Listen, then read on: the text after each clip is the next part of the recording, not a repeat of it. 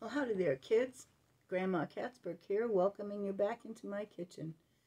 There are a lot of places where you can't talk politics and religion for fear of riling folks up. But in my kitchen, we know those things are important. So that's why I wrote this song back in 1993.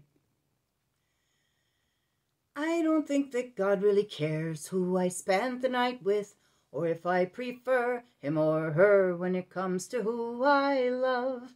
I don't think that God really watches everything I'm doing, spying every day like the CIA from some hiding place up above. No, it seems to me a deity would have his or her hands full, keeping watch over all 8 billion or so folks down here on earth. If I were God, it would piss me off to watch all the rape and the plundering destruction of the planet that I love by people down below. Unnatural acts abound like nuclear fission and strip mining, with poisons filling up the seas and the sky blown full of holes. And if God really is some old white man sitting way up there in heaven and controlling things, we should cut those strings, then all go out on strike. It occurs to me as I sing this song that I may have made a blunder, at least heresy and maybe blasphemy, and I could fry for a long, long time. What if God is, as I fear, all brimstone, fire, and thunder, with no sense of humor, had a bad day, and won't forgive my crimes?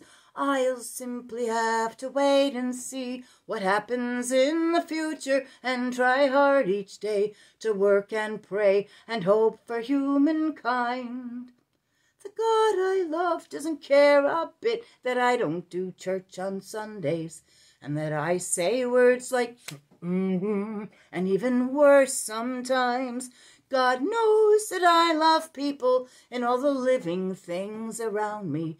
You know it counts for a lot when you give what you've got to those fallen on hard times, because it's awfully hard for a deity who has his or her hands full to take care of all 8 billion or so, terribly needy, sometimes greedy, capable of miracles, falling angels, laughing and crying, struggling and dying, folks down here on earth.